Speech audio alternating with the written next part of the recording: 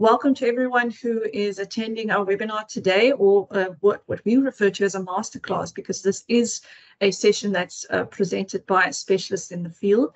I represent Corporate Training Unlimited, CTU, Corporate Training Unlimited. For those who are familiar with us, we do specialize in technical, IT, and business training, not just from a student perspective, but also from a corporate perspective. And every now and then, we do host informative sessions that address popular topics in the industry right now. And I think we all know, and we've heard it a lot, AI is really relevant at this moment, and it's just growing as time goes on. And we decided to have this session just to ensure that, we can stay informed and share our knowledge in collaboration with our with someone like Johan as well, who can share insights from his side. So I'm here representing CTU, and we are partnering with Johan Steyn from AI for Business. Johan is our guest speaker today. He is a specialist in the field of AI, and as we've referred to it as well, human-centered, specifically based on how humans interact in the workplace and how AI can influence that. But Johan, I think I'm not going to speak just for you. You're welcome to introduce yourself as well, and then we can jump right into it. Caroline, thank you for this wonderful opportunity. Just before I say a little bit about myself, it's so nice and always nice to work with you and the team at CTU.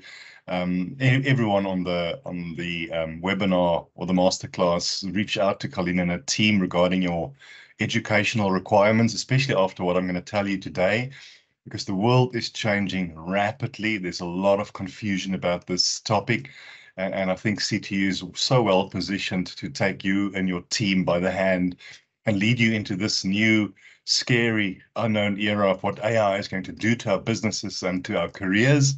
Like Colleen mentioned, I call myself a human-centered AI advocate, because what I've seen in this field over the last decade is that most of the talks is about the tech, and that's not irrelevant.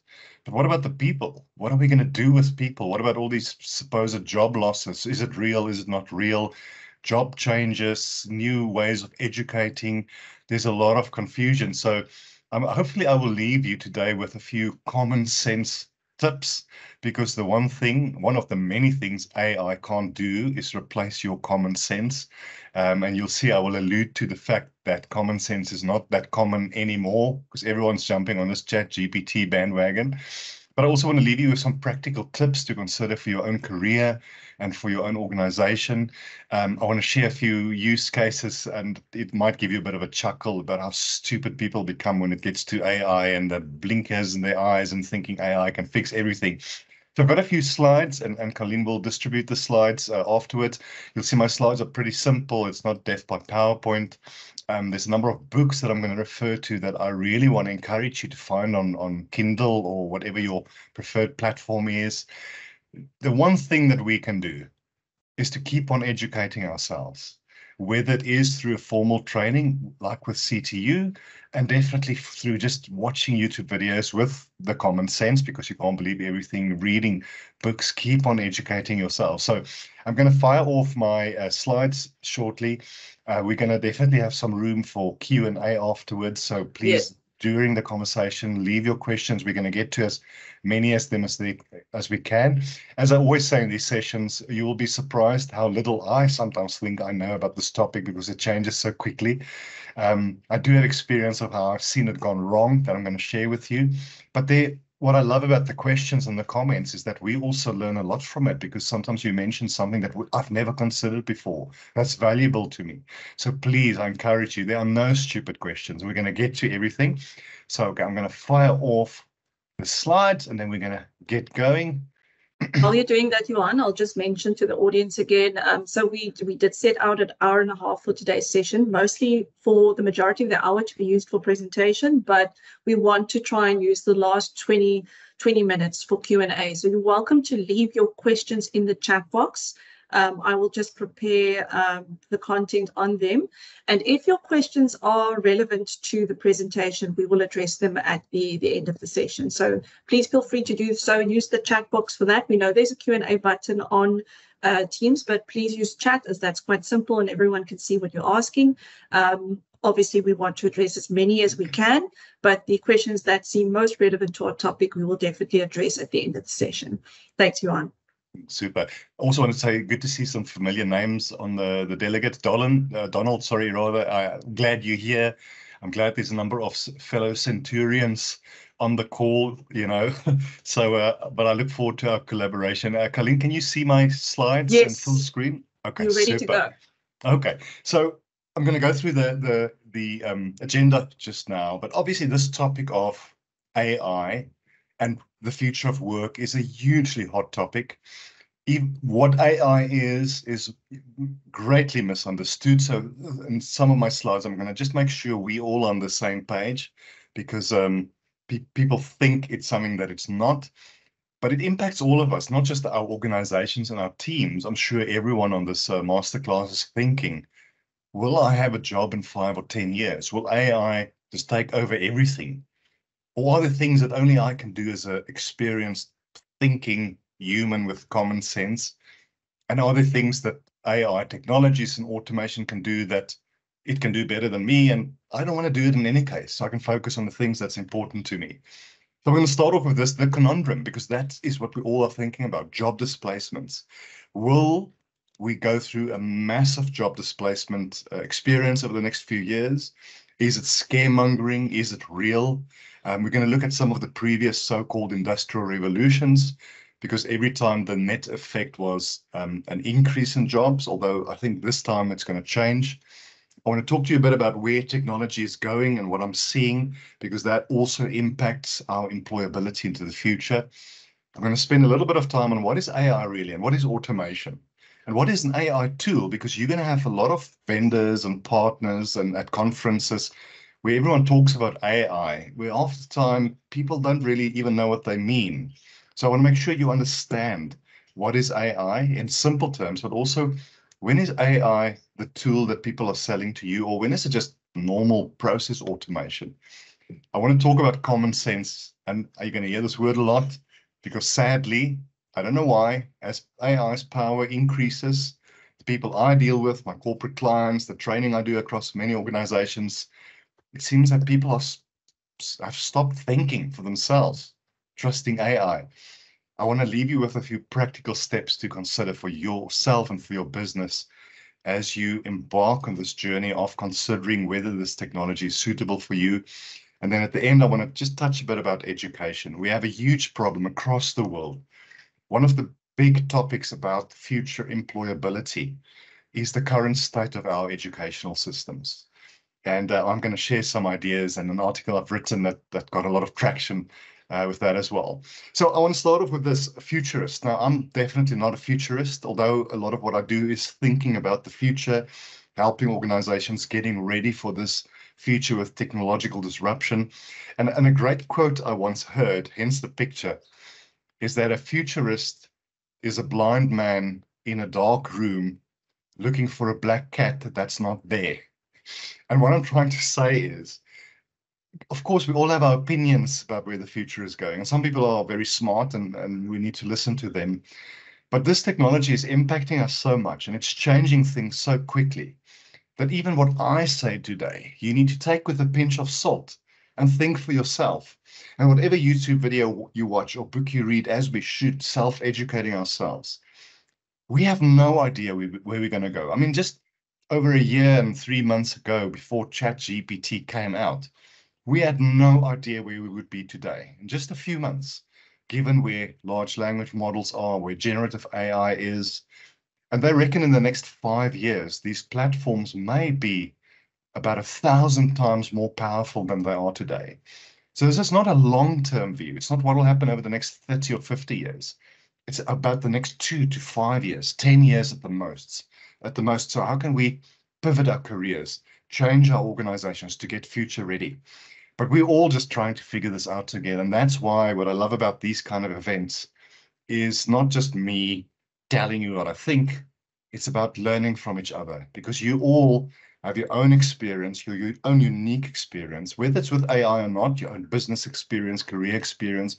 You have questions that's very specific that I might never have considered. So we really need to have a collaborative approach. Whether you're a specialist or not, it doesn't matter. Everyone's voice counts.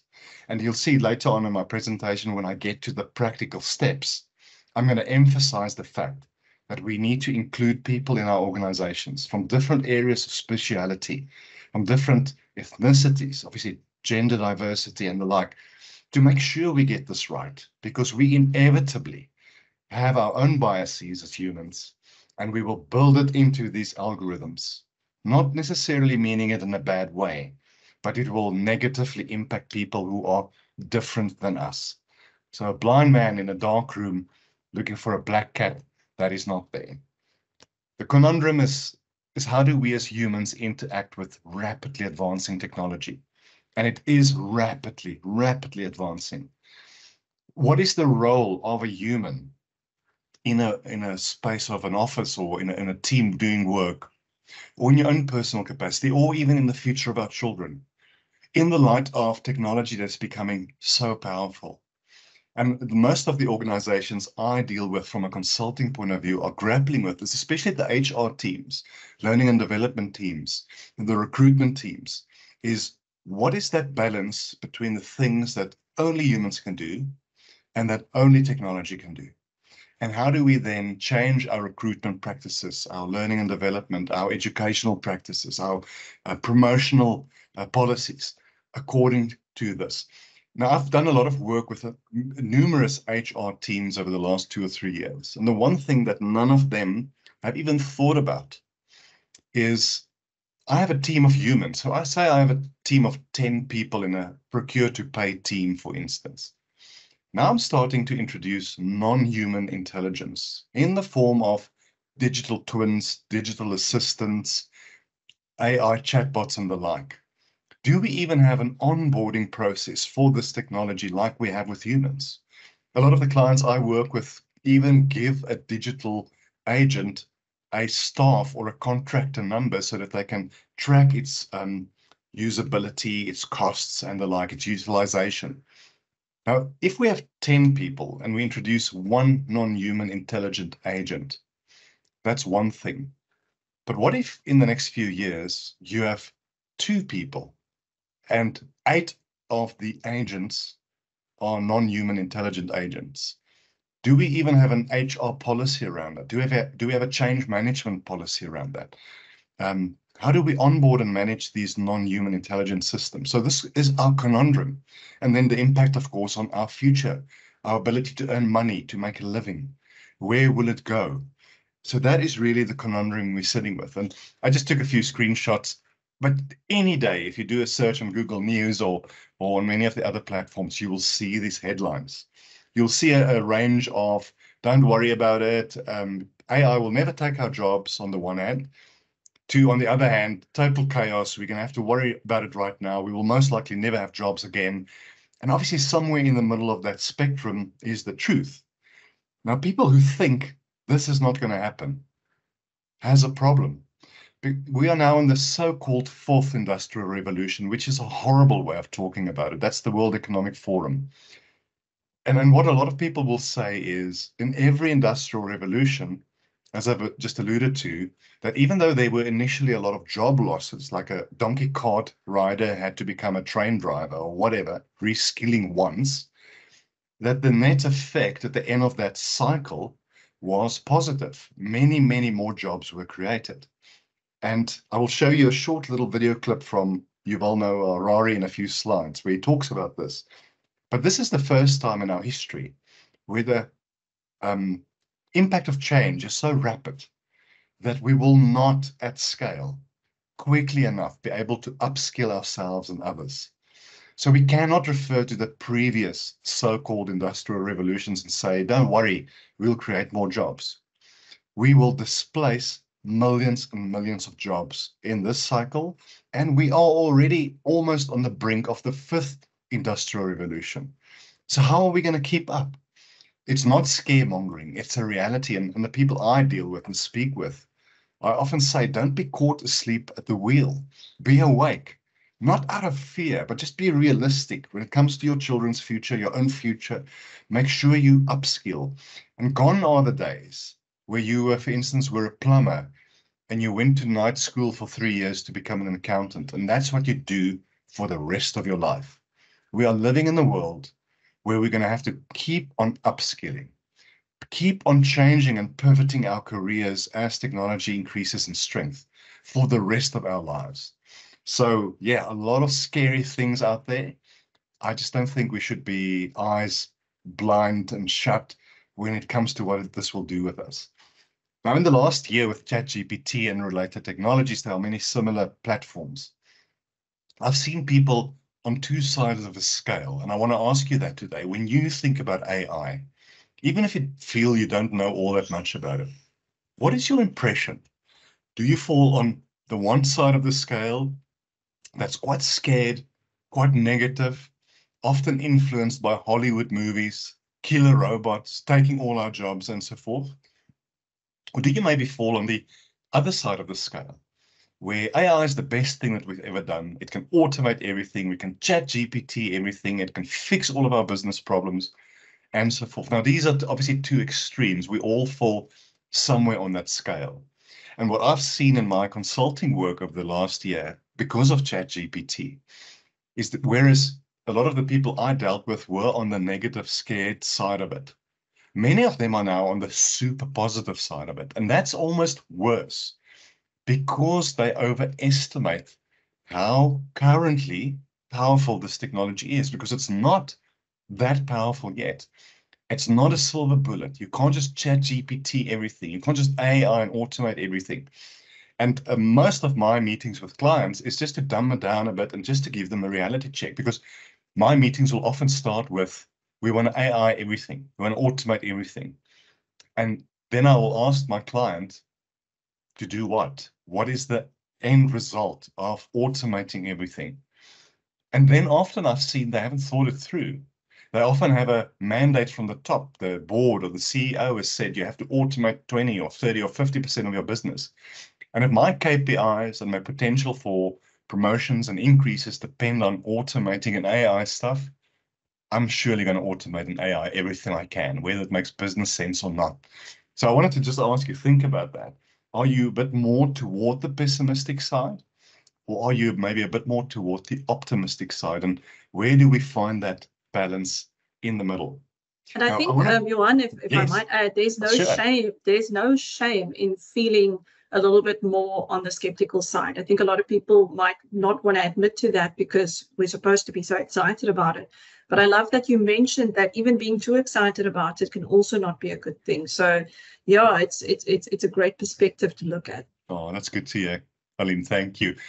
Look, I think to be informed and somewhat skeptical is, in my opinion, the best place to be in.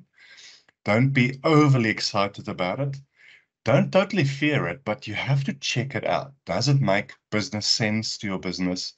Because, you know, what I often tell clients these days is if you're not using Excel properly yet, you most likely are not nearly ready for AI. Use the tools you have. Be skeptical with all these promotions, all these vendors trying to sell you platforms and stuff. And often those platforms, whether it's chatbots or, you know, automated decisioning systems and the like, they are amazing. But your business is very probably not even nearly ready for it. And we're going to go into some of those things. So I think a healthy and informed skepticism is, in my view, the better place to land on that scale, if you would. I've mentioned that I'm going to show you a number of books. So this book by Sean Cully, Transition Point from Steam to the Singularity, is a must-read book. It's about, I think, 550 pages. It's quite a read. But it's one of the best books I've ever read. It's about 3 years ago, and he and I have become friends. We often are on webinars together. He's in the UK. He approaches this topic with a lot of common sense. As a non-technical person, talking about the impact based on the history. And this is where Nikolai Kondratiev comes in. And there's so much I can say about him. He was a Soviet-era economist who was tasked by the leadership to look at the difference between Western-era democracy and capitalism as opposed to Soviet-era communism.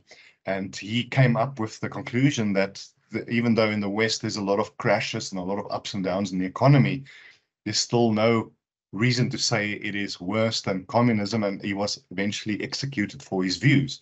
But and I got a lot of what I have learned about him from this book by Sean Cully, so really worth reading.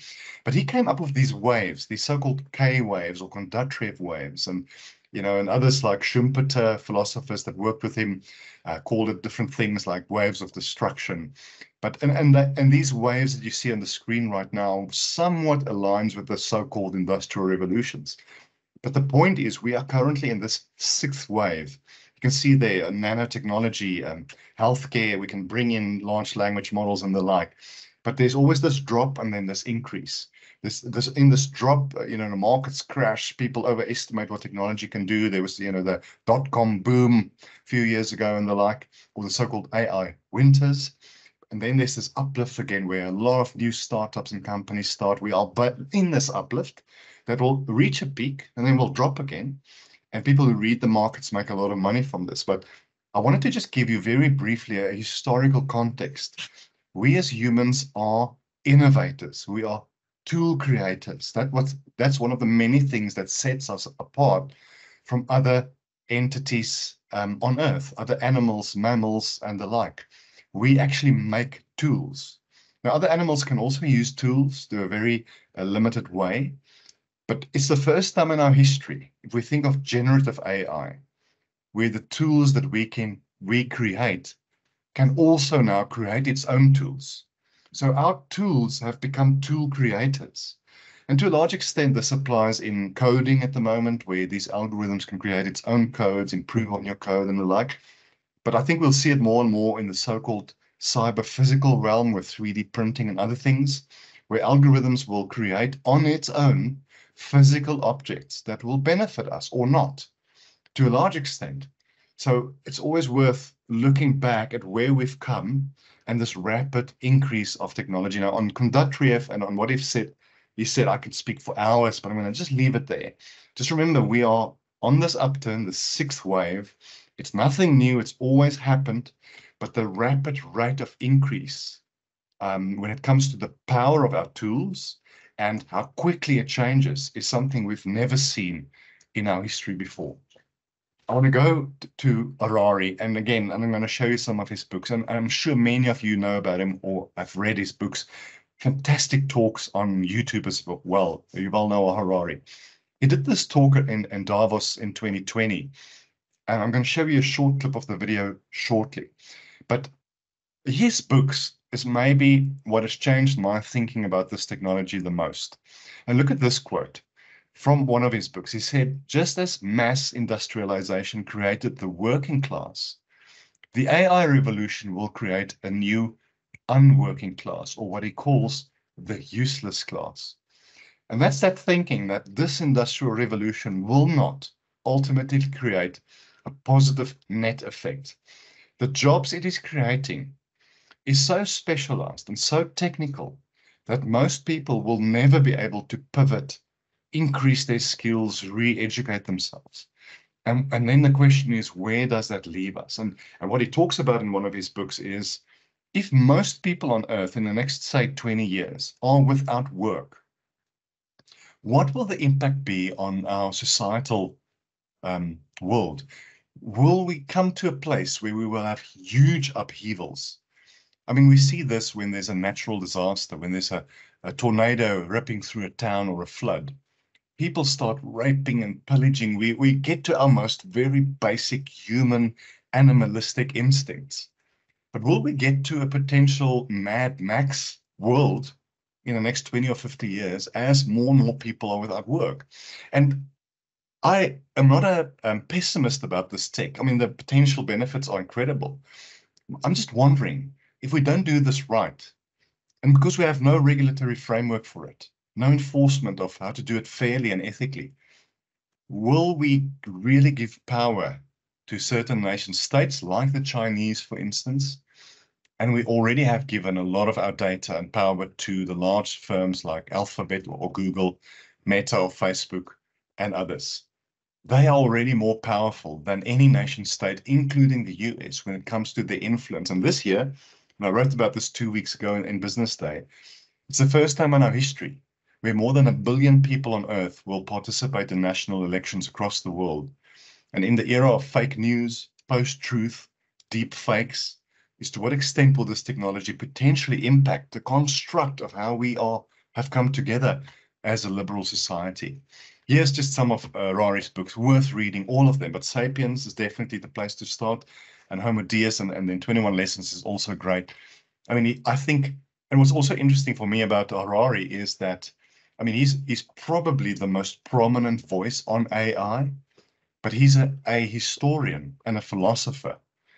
And what I like about that is, we have, as I've said earlier, we have too many talks from technologists and not enough from ethicists and philosophers and academics about how this stuff, this technology, is rapidly changing the world we live in. So again, apart from the book of Sean Cully that I've just shown you, have a look at Harari's books if you haven't read it yet. There's one more book that I'm going to show you shortly. Now, the next slide will be a video. It's about 1.5 minutes long. It's from Harari's talk at Davos in 2020. Hopefully the audio comes through and hopefully your bandwidth will allow it. And if it doesn't, don't worry about it. 1.5 minutes and I'll get back to my slides. I'm just going to fire up this video, have a look at it, and then I'll get to my next slides. First, we might face upheavals on the social and economic level. Automation will soon eliminate millions upon millions of jobs. And while new jobs will certainly be created, it is unclear whether people will be able to learn the necessary new skills fast enough. Suppose you're a 50-year-old truck driver and you just lost your job to a self-driving vehicle. Now, there are new jobs in designing software or in teaching yoga to engineers. But how does a 50-year-old truck driver reinvent himself or herself as a software engineer or as a yoga teacher?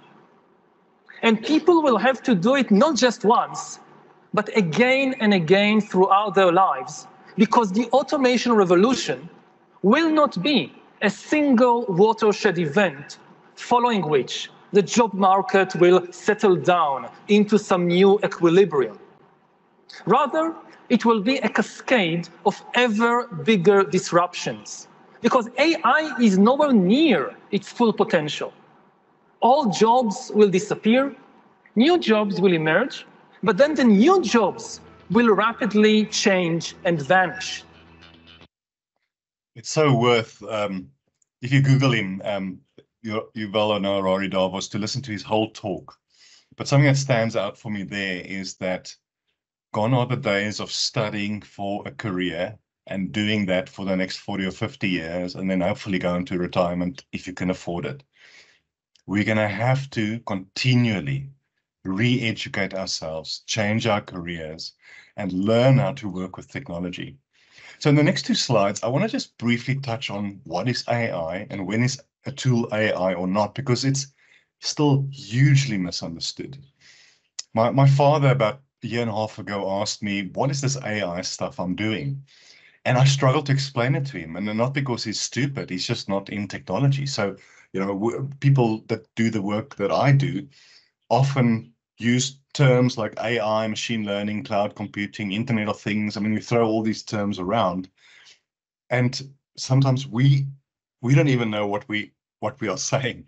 How do you explain it? And I love this one saying that if you can't explain a difficult thing in simple terms, there's a good chance that you yourself don't understand it. So I kind of devised a way to explain to my dad what is AI, and I've used it in so many training sessions and talks, and it's super simplified, and there's a lot more to say. But what I do is I bring up these 4 icons. And what I say is, when we as humans do work, again, in a very simplified manner, there are 4 basic things that we do. And if you look at these icons from top left, the one is we can see, we can read, we see the environment around us, we can read emails, we can read and understand instructions. And then the next icon on the top right it's an outbox, which means we can execute on the work. So your boss sends you an instruction, you can see it, you can read it, you actually go and do the work. And then the one bottom left is like a voice bar or a sound bar. As humans, we understand language. We speak our language or languages, but not only do we understand the language, we understand the nuances. So I can understand from your tone of voice whether you are excited, whether you might be deceiving me, whether you are angry. And the bottom right icon is just continual learning. As humans, we keep on learning. We learn through our mistakes, we learn through new information. And then I overlay these words. Basically, what is AI? Computer vision. This is facial recognition, self-driving cars, but even as simple as extracting data from documents that you've received that makes sense. That's so easily automatable. And then we get to automation, automating certain business tasks through robotic process automation, or these days we talk a lot about intelligent automation. And I'm going to show you a few use cases for that. Language understanding, I mean, our chatbots that we use, even though many of the ones we use are just glorified FAQs, frequently answered questions, they're not very smart. But there are some chatbots I've worked with, whether it's text or voice, that's so good at understanding what I'm saying, answering my questions. And then machine learning, the fact that if we set these algorithms up in the right way, it can learn by itself. It can improve itself. Very simplistically, that is artificial intelligence. And then the next one is, when is a tool an AI tool? And I think this is important for all of us, because you will go to a conference, you will read a book, you will have a vendor come to you, and a lot of people will brand their tool AI. But if you look under the hood, it is just automation. It doesn't think, it doesn't learn. And again, here we get to the four icons. The first thing you have to look for is, does it offer prediction? Can it look at all the data it has access to and make accurate future predictions? Because normal automation tools will just do the job it needs to do. But if it can see patterns into the future, whether it's your customer spend, whether it's your debtors, whether it is potential churn, and so forth, it's most likely an AI tool. The second thing is self-learning, back to machine learning. If these algorithms can keep on improving itself based on the data that they are fed, without human intervention, it's most likely not just automation, it's most likely AI.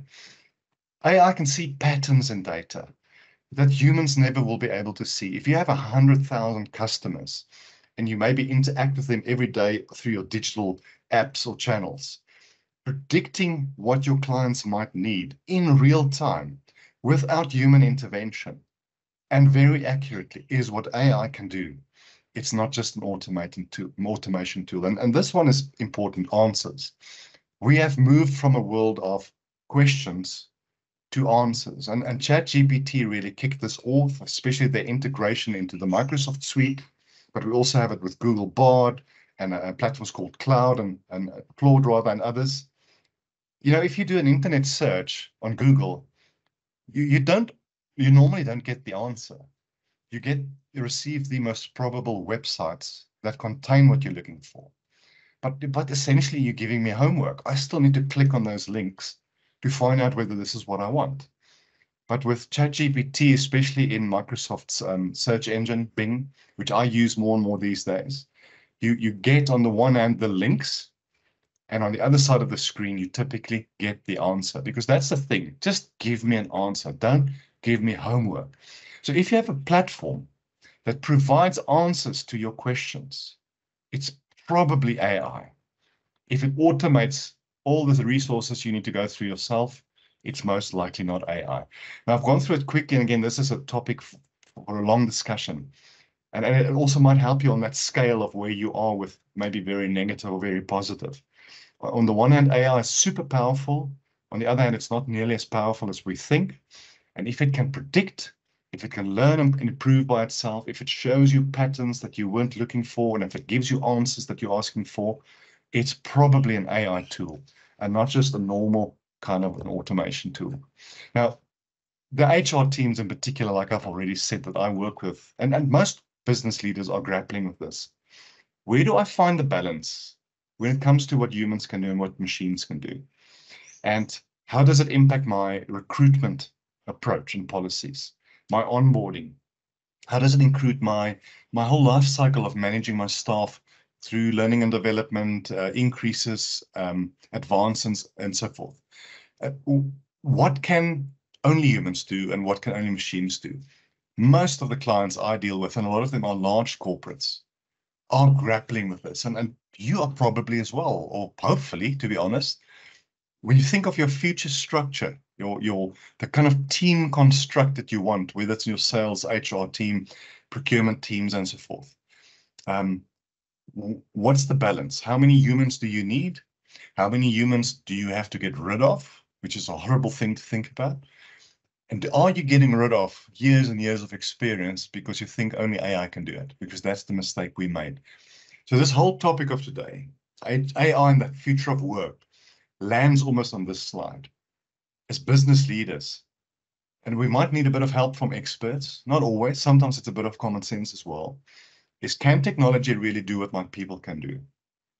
And can we alleviate people from the work that they should never have done? Because it's low value, repetitive kind of work. This is the conundrum. This, I think, was my second slide.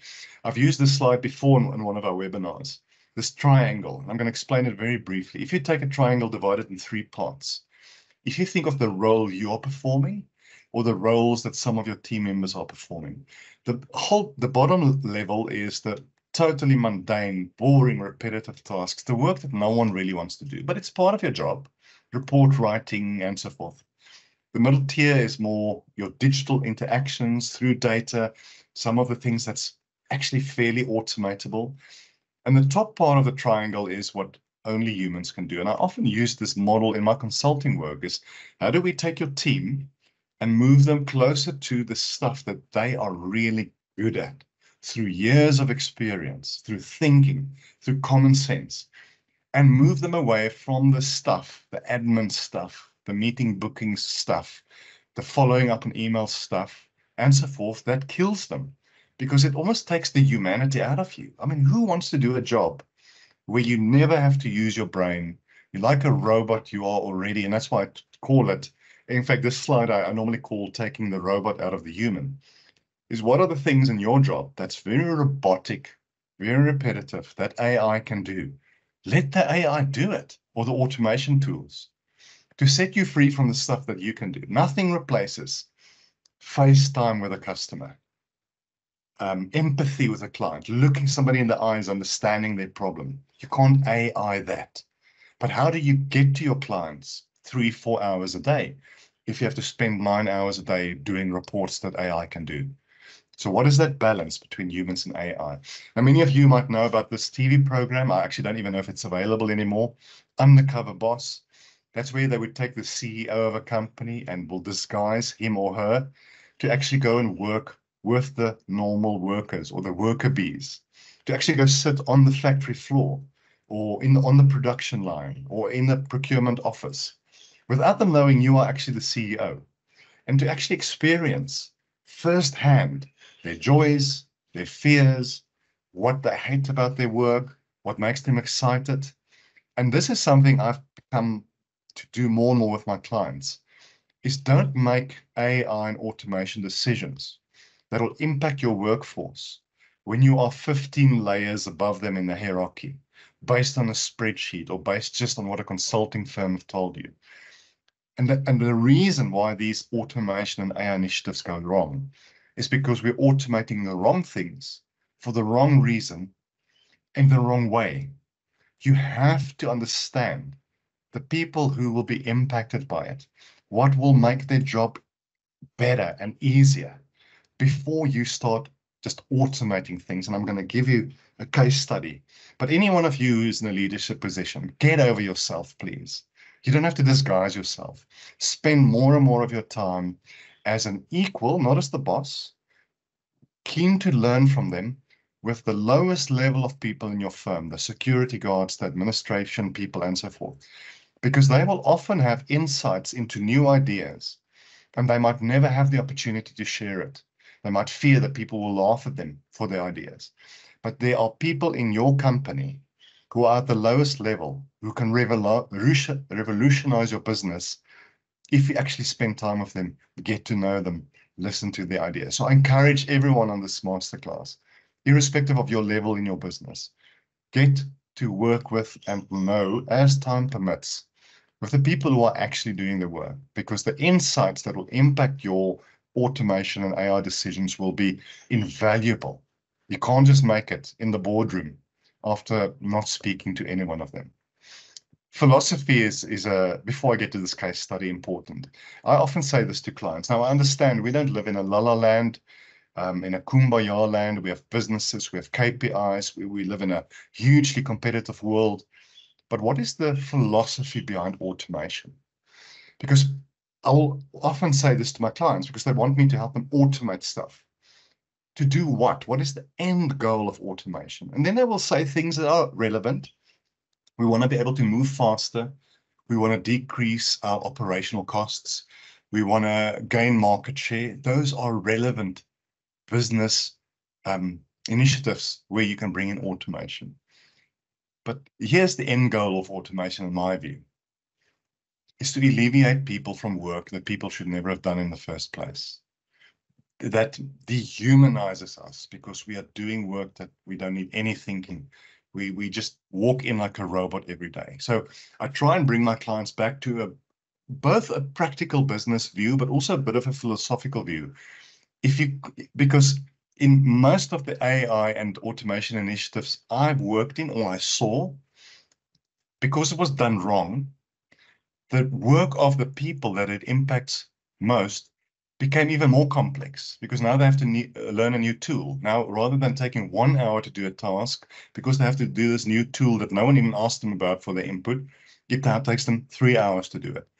The philosophy of automation ultimately is to alleviate people from work that people should never have done in the first place, and let people, irrespective of their rank in the business, focus more and more on what makes them uniquely human, uniquely experienced, with unique insights and common sense. So we've got about 10 or 12 or so minutes before we get to Q&A. I want to tell you this story, and this is one of my favorite stories. If you've ever heard me speak before, you've most likely heard this story. About 1.5 years ago, one of our large hospital groups brought me in to help them with their automation strategy for the front desk of the hospitals. About, if I remember correctly, about 70 hospitals nationwide. Now, there's only 1 or 2 groups that fits that bill. And when I walked into this boardroom, all the execs were sitting there. 3 of the walls were whiteboards, and they were scribbling all over it, mind mapping, planning. They've really been thinking through this thing. And as you know, in a hospital front desk, like many admin tasks, very repetitive, very mundane. I mean, if you went to your doctor or your hospital 6 months ago, there's a good chance you're going to have to fill in the same forms again. It's very manual, very form kind of driven and the like. There's very little technology involved. So the use cases were there. I mean, there's a lot we could have done and that we've done with these front desks around automating certain things rather than accessing 4 different platforms and systems and spreadsheets to get to a client's or a patient's data. You can automate that. But I said to these executives on that day that I can't help them. And they said, why? Because I'm this AI expert dude, apparently. I asked them, have you actually spent time with these people whose jobs you're going to automate away? And they said, and of course they said, no, they haven't, because who does that? And I asked, because I knew it was going to fail. And then reluctantly, they gave me permission to spend time with about 20 of these administrators, very relaxed over a coffee, to understand their day-to-day job, what's bothering them. And you know, the biggest problem they had in this one hospital in particular, which was their head office, was that the printer was too far from them. And they told me that with every patient interaction, on average, they had to walk to the printer 3 times. So as an AI expert, can you guess what my recommendation was to the board? Bring the printer closer. It sounds so stupid. It's laughable, really. But I want you to think about this, because this is now what I'm asking my clients these days. In light of the story I've just told you, when you think about AI and tools and automation, the future of work, upskilling people and so forth, and this comes back to the common sense topic, what is your bring the printer closer moment in your organization? Because to reach efficiencies and effectiveness, you may or may not need software or AI or automation. The end goal is still efficiencies and effectiveness. But don't jump on the AI bandwagon because you think that's the golden or the silver bullet rather. It could be as simple as bringing the printer closer. And unless you're the undercover boss, spending some time with your people on the ground, you will not have a clue of the small little tweaks that's got nothing to do with AI and ChatGPT and automation that will make their lives better. It's a stupid story, but I talk about this every time. And it's totally changed my way of consulting with clients. What is that most common sense, small tweak thing that may not even nearly be related to technology that you can change with your people's input that makes their lives better, make them better with your clients, increases your income and your market share and the like. So always remember this. Whenever you look at this tech, what is your bring the printer closer moment? I want to tell you a brief story about Elon Musk. Now, this book that you see on the right by Walter Isaacson is a brilliant read. This is now the fourth book, or the fifth, I think, that I wanted to tell you about, after Harari and Sean Cully. It's a biography.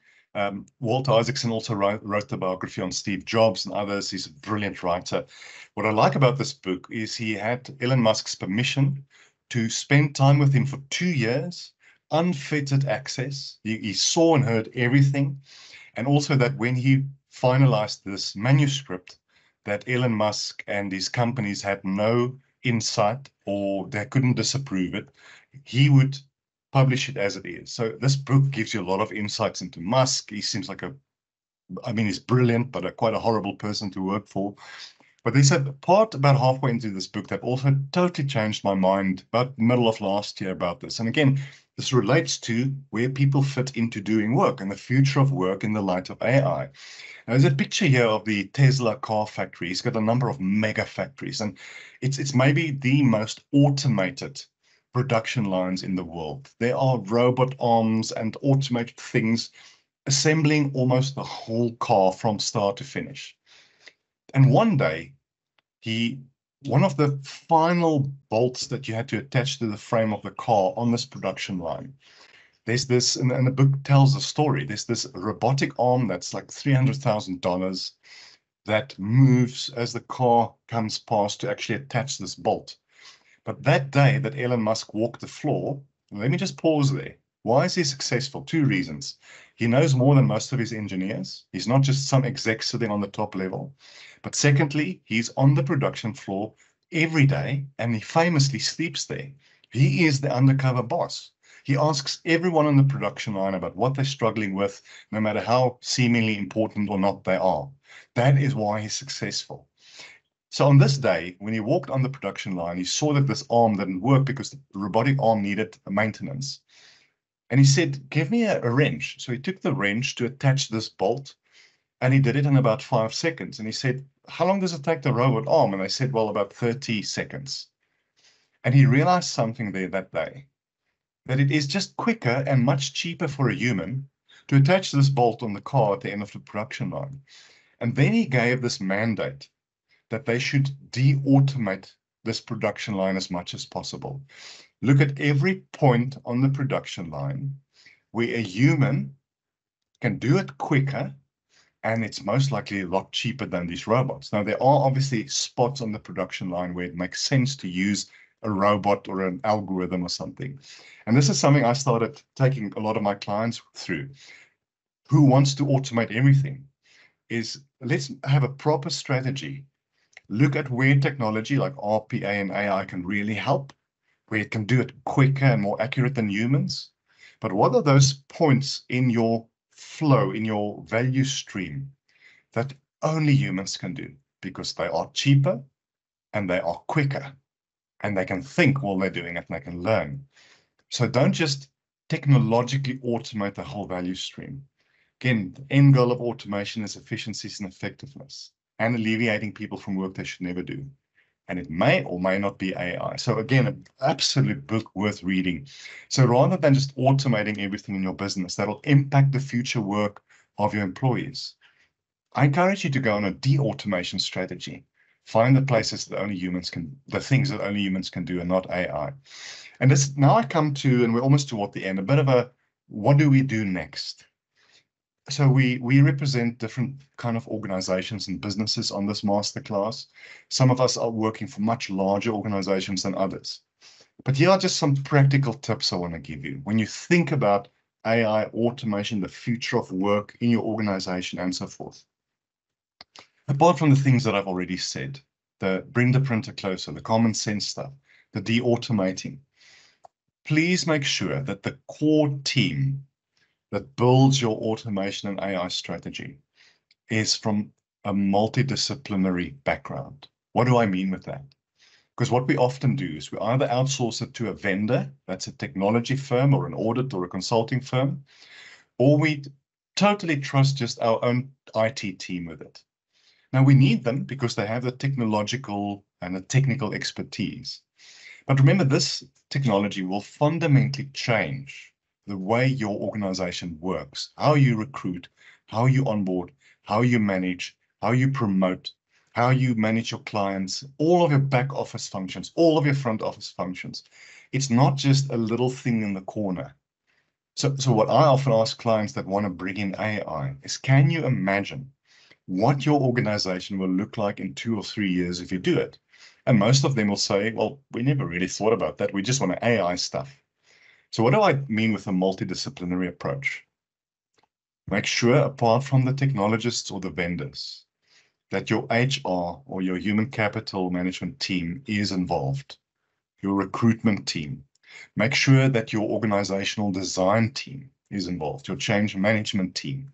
Your legal team should be involved, because the can of worms that we are opening up by doing this legally from an exposure point of view is immense potentially.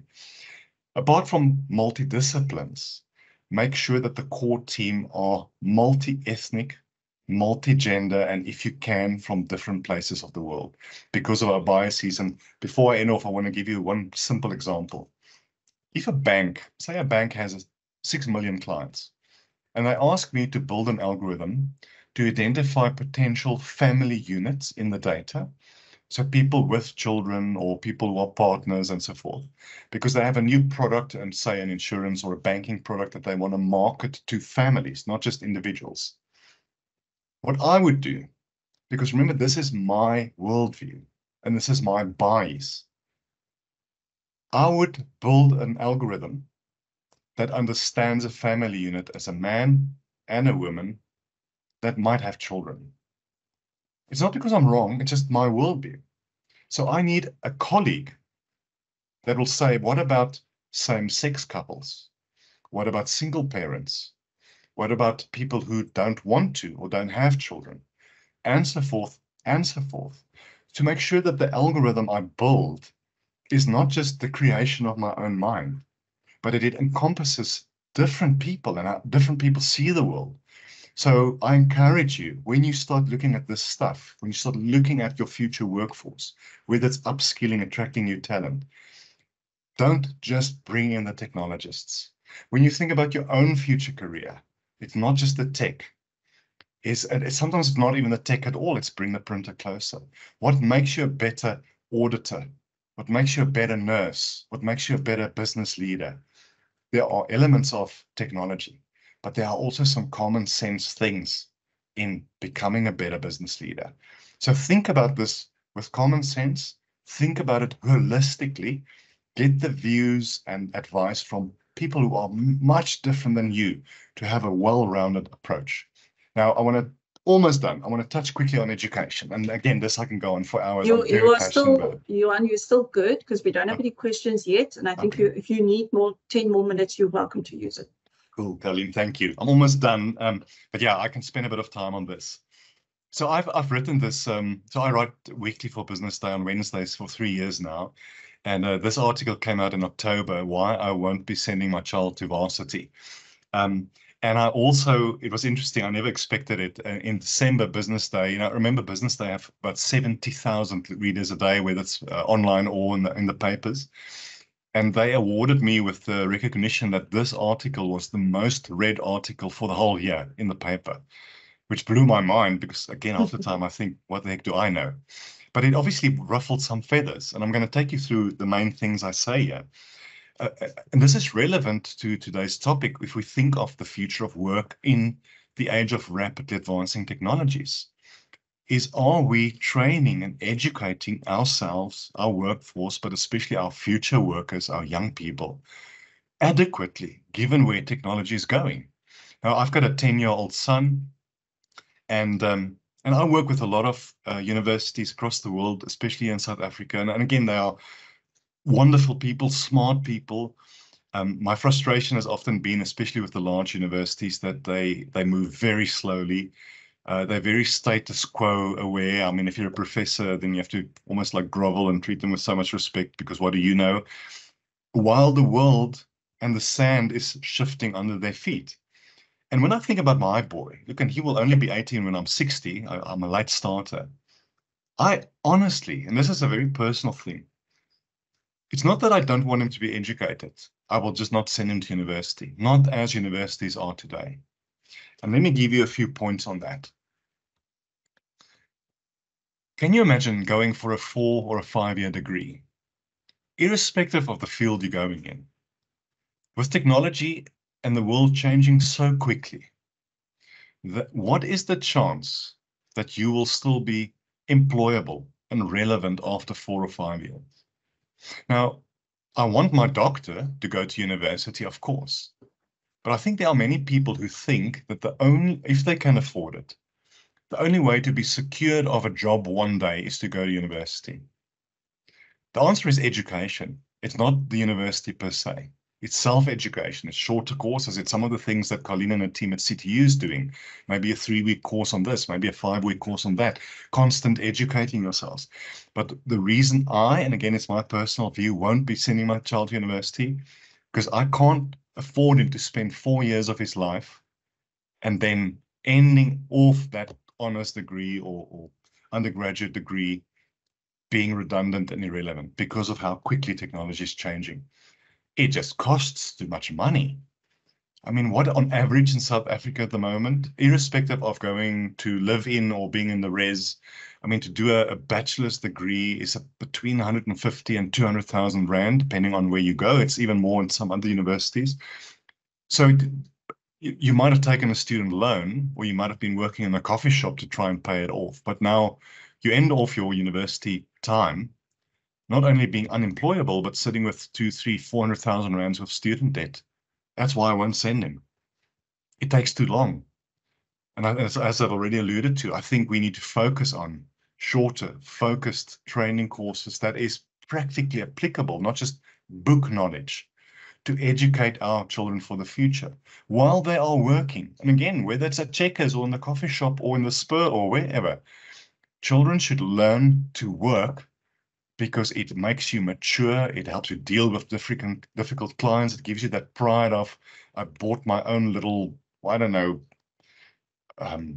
game for the internet with my own money, and it's no longer my parents. Look, and again, this doesn't apply to most people in our country because of the poverty and the unemployment that we're having.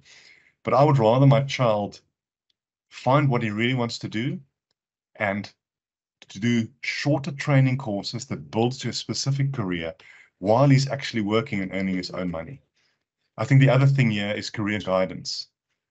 I don't think when you are 18, you should be able to make a career decision because you know nothing.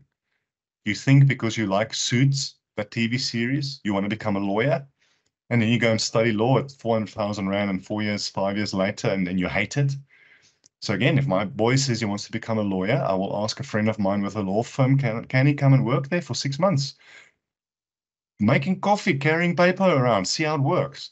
Don't make a career decision when you're 18, and the career guidance our children are receiving in school is very wrong, very limited. So that's the other problem. I think we should focus on what I call unautomated or unautomatable jobs, because most of the so-called knowledge work that we are doing at the moment is highly automatable. Blue collar, white collar, doesn't matter. You know what I think will be one of the highest earning jobs in the next 10 years is plumbing. Because how do you automate that? How do you AI that? We already see in some first world countries. I remember when I lived in England 12 years ago, some of my mates who were plumbers earned a hell of a lot more money than me, who were in technology and working with large clients. So what are those jobs? And caregiving is another one. I wish that people who do nursing or teaching for that matter, or do caregiving, earn so much more money because it's an admirable and an important job to do, but they don't. So focus on the kind of work that's not automatable. And the other thing, just in light of this point 5, is don't just have one career. Don't just have one job. Do 5 different things. This is where the gig economy comes in, the Uber kind of economy. Maybe do a bit of teaching, maybe do a bit of bricklaying, some plumbing, some accounting work. Focus on various careers because they all have their ebbs and flows. And one of the biggest problems I have with education, it's not personalized. It's a one from primary through to secondary, through to tertiary education. It is one size fits all. And we are different kind of people. We learn differently. Some learn quick, some learn slower, which doesn't mean they have a lesser intelligence, but we have this one size fits all. And through technology and through the data we have in our students, we can customize learning without changing the curriculum necessarily that fits them best to really learn and thrive. So those are some of the reasons. Now, maybe I'll change my mind in the future. I don't think university is necessarily a guarantee of a great future and a great earnings ability. So how we educate, whether it's exec ed, whether it's learning and development, whether it's training young people, we have to massively rethink how we train people for a future and for jobs that we even can't imagine at the moment. Now, before I go to Q&A, I just want to recap some of the main things I've said. We started with this thing. The big elephant in the room here, when it comes to this topic of AI and the future of work, is job displacements. And I mentioned, even though people might say every industrial revolution, don't worry, the net effect was positive, it will not happen again. Constant change, constant pivoting, constant re-educating yourself is here to stay. And also we live in a world now where if your health is okay, every one of us on this webinar will most likely hit 100. How do you finance yourself? I mean, where's the world of going on pension at 60 and financing the next 40 years? I don't see, unless you've made a lot of money and good for you, but most of us, I don't see how we will ever stop working until we die one day. But hopefully through technology and upskilling ourselves, we can do the kind of work that helps us even when we're older. Technology, remember I spoke about Conductref, I spoke about that book by Sean Cully, those waves of innovation. It's here to stay and it's increasing in power and increasing rapidly. We have to look back at technology like Conductref helped us to look forward, to see how it's going to impact us. Spoke briefly on those 2 slides about what's AI really. Remember what I said, we can see, we can execute work, we can understand language, we can keep on learning. AI can do the same. And then what is AI, not AI? The ability to predict, the ability to see patterns in data, the ability to provide answers to questions and so forth. I spoke about bring the printer closer. What is common sense? It's not as common as we think. The answer to your business problem might not be technology and most probably is not AI. There are many other things that you should consider about how you work with people. Remember, get into the trenches, be the undercover boss like Elon Musk. De-automate your business where only people can do certain things. And that was some of the practical steps. Also remember what I said here, multidisciplinary core team, multi-ethnicity, multi-gender, and so forth. Just make sure when you approach this technology, not only that you are in the trenches of your people, that you understand their work, but that your thinking and your strategy is shaped by people who think greatly different than you, to make sure that you have an all-encompassing strategy and not a strategy that just fits you and your worldview. And then lastly, I spoke about education, not sending my child to university one day. So with that, Renee, I've hopefully people are still here and listening. I want to just unshare and then very keen on your comments and questions. And hopefully, even if the one thing I leave people with today is, wow, there's 4 things I've never thought about before, because I can't give you all the answers. If I've rattled your cage a little bit in the construct of your life and your family and your work, I gave you a few things to think about. I think it was a worthwhile session in my view. So we do have 3 questions, Johan. I'm going to start with the first one. I think that was dropped in Q&A. It seems like it was the first question. So Stephen says, one of the things mentioned was to bring lawyers into our build and model design. I think it's lawyers. What question would we ask the lawyer to see if they can handle the law side of an AI model build?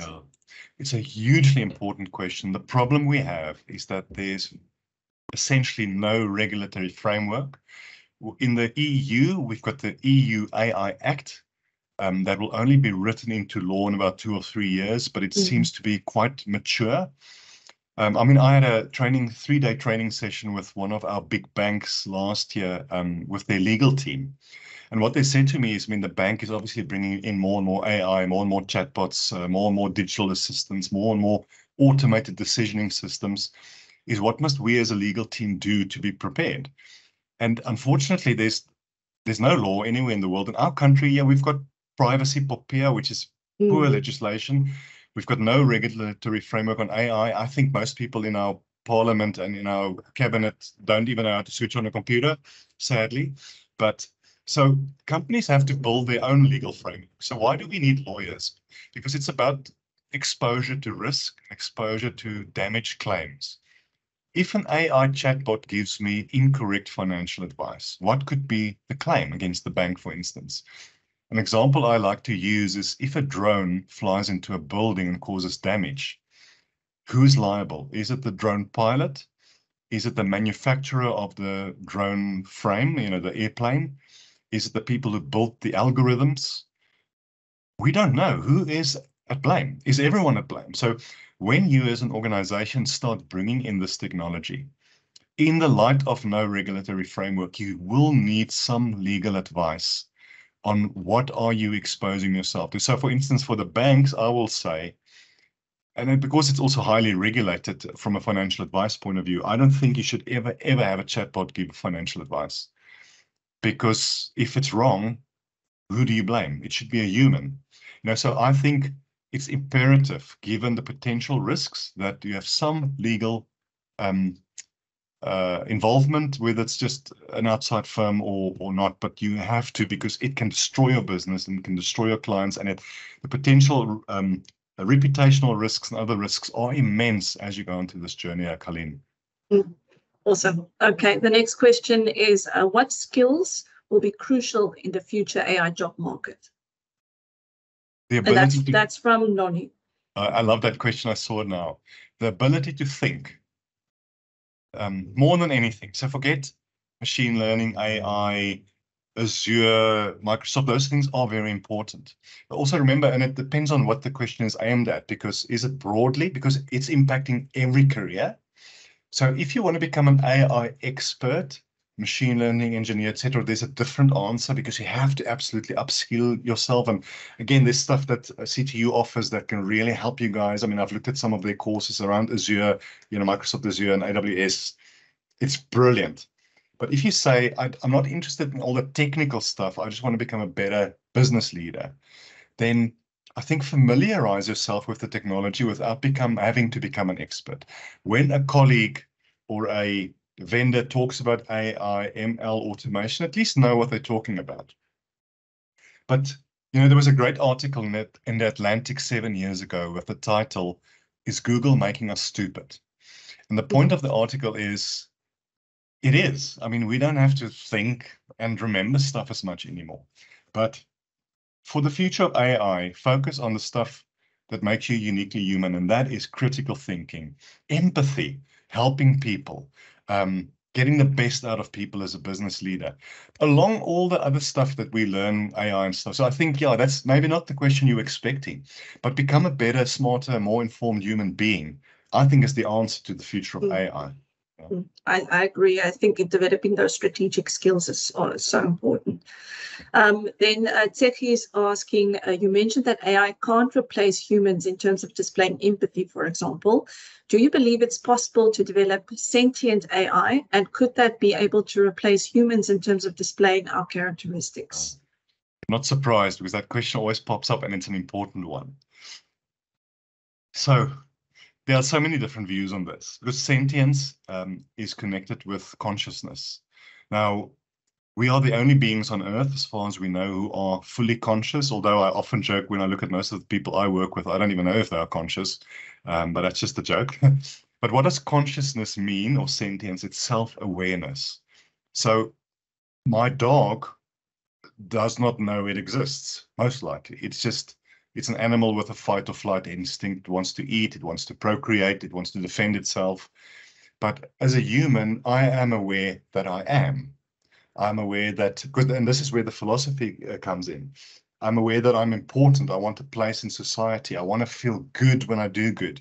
So when you play chess against an AI, the AI will always beat you because it can predict 55,000 steps ahead.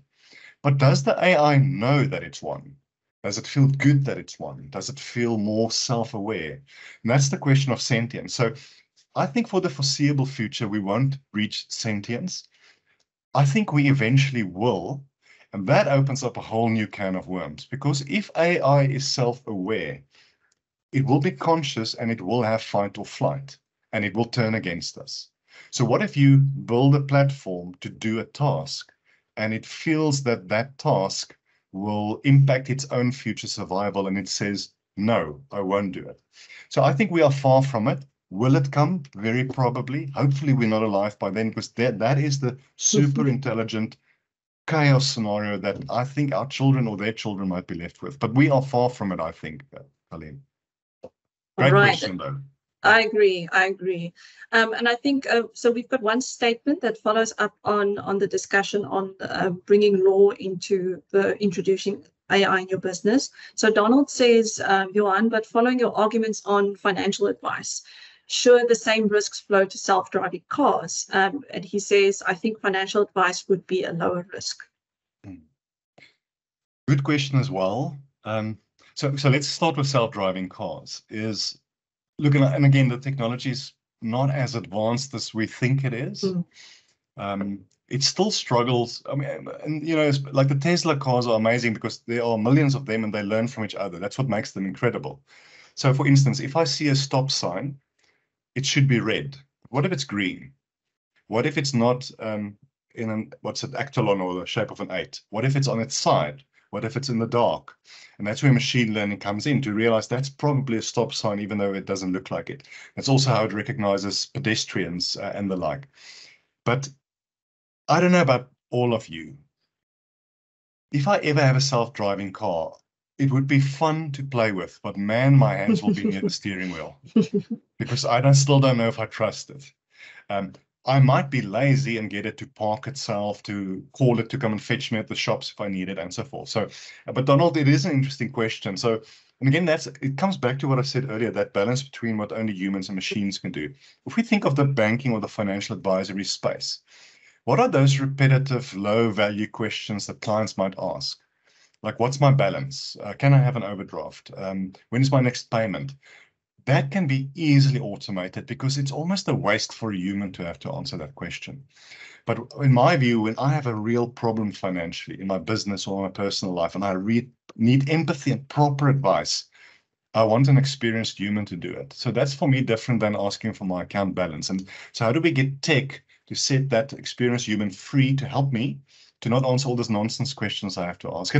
Will it change in the future, Donald? Will the AI become smarter than humans? Probably, but what if it gets it wrong? That's the question. And what if I lose 100,000 Rand because of a chatbot's advice? Who do I sue? Because there's no legal framework for that. But it is a great question. Sorry, I couldn't give you a definitive answer.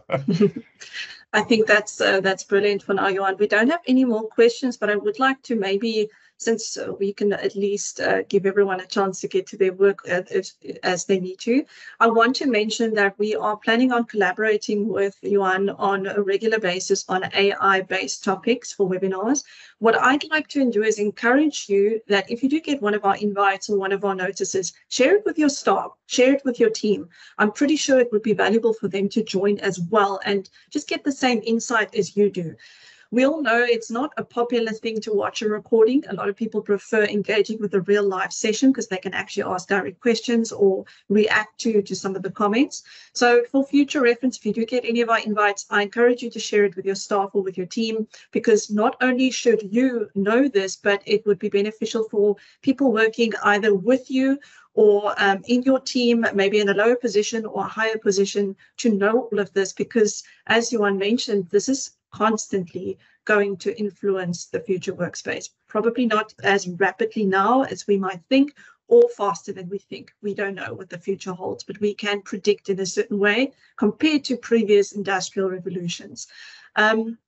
So I think what I'd also like to mention, again, thank you, Johan, for always joining us on AI-related topics. It's always valuable. We even learn from it every single time. And for those who are interested in partnering with CTU to get some upskilling related to AI and data, or even beyond that, because I think something that Johan always says is, if you don't know how to use Excel, why are you bothering with AI? Because Excel's already developed to automate a couple of things for you. That's also something we can help you with. So you can either visit our website and complete a form. All of our forms allow you to direct to a campus that's nearest to you. And it's not necessary that you go to the campus, but you can engage with the right consultant at the specific campus. Or if you want to go the direct route, you can drop me an email. I've shared my email in the chat, and I will make sure you get connected with the right consultant. But I think in conclusion, Johan, thank you so much. Valuable session as always. And I'd also like to mention to the attendees that we are going to continue sending out notifications of future sessions. All attendees can expect to receive the recording and the slides of the session. We're not sending it to registrants, only to attendees.